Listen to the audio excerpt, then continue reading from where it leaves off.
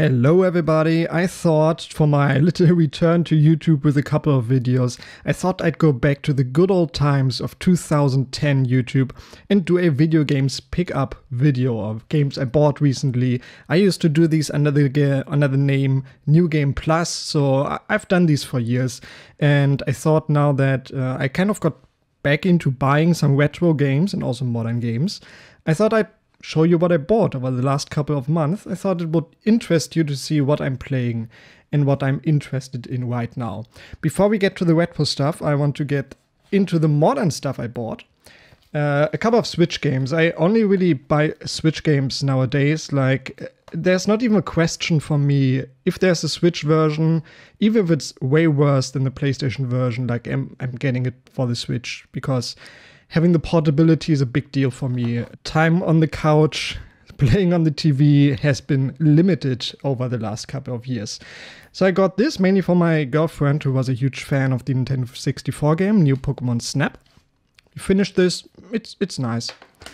I got this because a friend kind of told me he was getting it, I should get it. So I got Monster Hunter Rise. I played like 70, 80 hours in 1 month.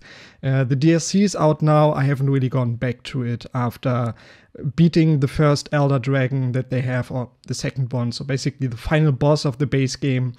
And yeah, I haven't really gone back to it. So maybe at one point in the future. These two I got for relatively cheap. This is Catherine Full Body. I sold my entire Xbox 360 collection, or at least a huge part of it. And I sold my copy of Catherine, the original, to upgrade to the Switch version. I just beat this yesterday, actually.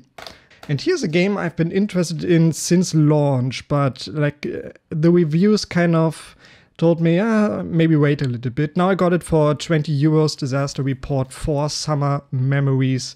I'm excited to play this. So yeah, I bought it. 20 euros, getting into this. It's like my type of game. And I mean, look at the cover. It's beautiful. Just to have it on the shelf, like, it looks nice. I would buy a poster of this. Is there a poster of this? I will buy it. So, now we are getting into the retro games. Just a heads up, yes, I'm one of those guys. I created an Instagram account to kind of share my collection. I'll put a link down in the description. You can also look for, I think, Dija's game collection is the name. Very unoriginal. So, but yeah, if I buy some kind of new game, that's the place you will hear about it first. I imagine, maybe on Twitter as well. So I bought a few games here. These are the first for the Master System: Alex Kidd and Miracle World and Transport on the Sega card. I did a whole unboxing of the box when I got this, so this will come in the future. I actually own both of these games. Like, oh, everything is falling over. I own copies of these two.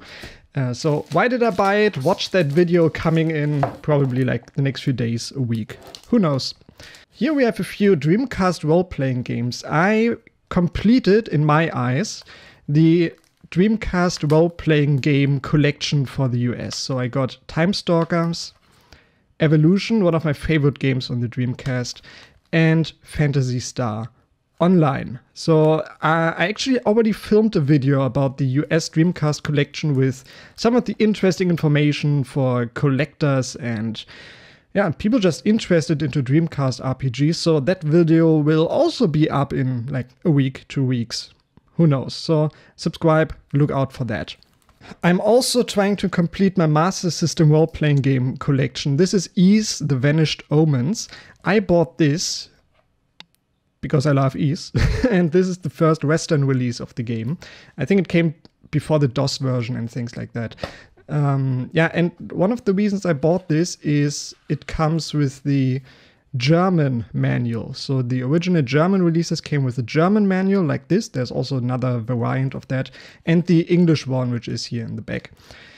So this is basically a complete copy of Ys: The Vanished Omens. Now I'm only looking for a Phantasy Star with the German manual, and then I need to complete some of my other copies.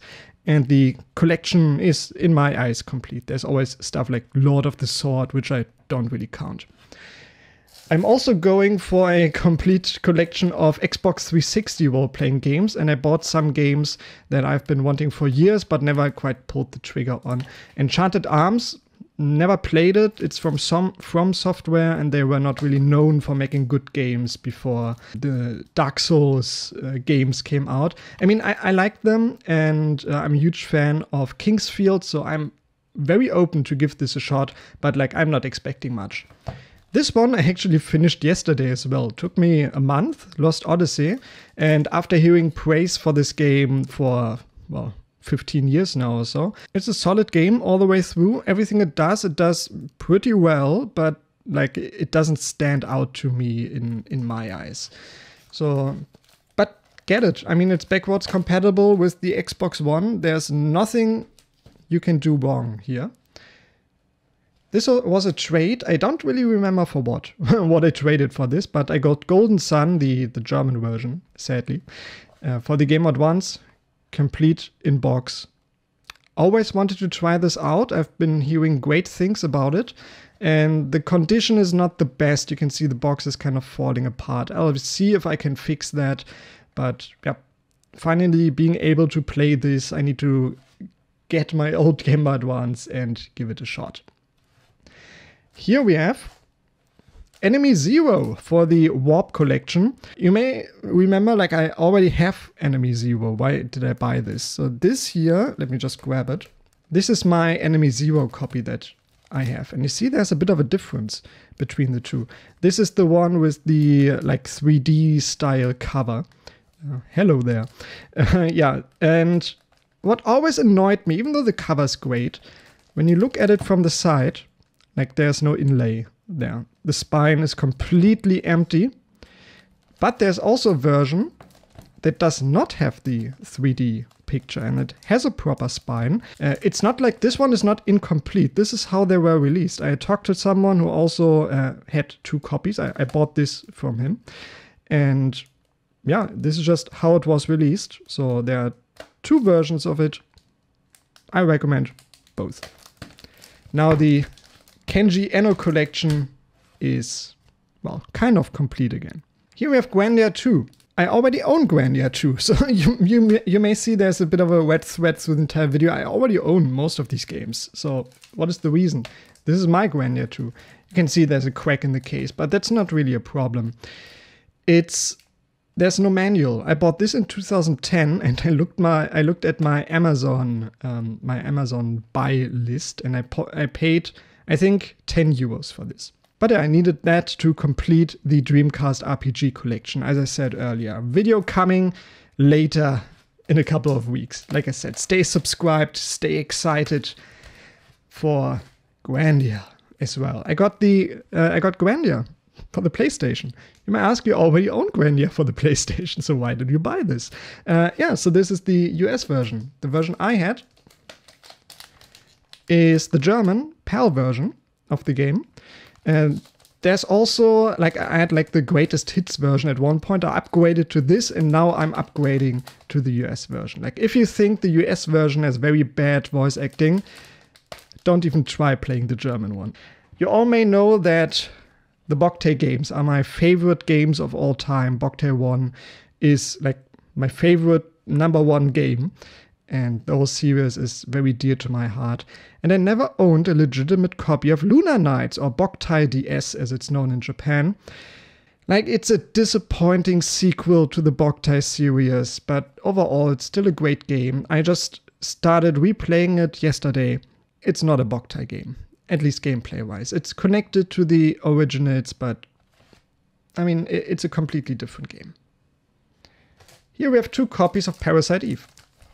Why did I buy 2 copies of Parasite Eve? I already own this copy of Parasite Eve. So, funny story here. I'm kind of getting into the US JRPG market a little bit. So, like I said here, Grandia, I'm upgrading the games to US versions because of the 50 Hz problem. And I bought 1 copy. And of course, when you're looking on eBay, you're always watching different auctions of Parasite Eve. So I bought one for a pretty good price, I would say, like around market value. And the other copy I was watching was ending like a day or 2 later. and it was a really good deal. So the price was really, really cheap for Parasite Eve, like around 30% less than I paid for my copy. So yeah, I bought a second copy of Parasite Eve that's like quality-wise there's a crack in the case. The manual is not the greatest condition. There are scratches on the discs. I mean, all fine to me, but yeah, it just makes great trade bait. There are still a few games I'm looking for, and just having nice, more expansive games in the same category of games you're looking for, like PlayStation RPGs or PlayStation 1 or 2 RPGs, it just makes a good thing when you want to trade other people. And that's basically it. Oh, it is not, because I almost forgot this. I got a package today that I want to unbox. I just need a pair of scissors to open this.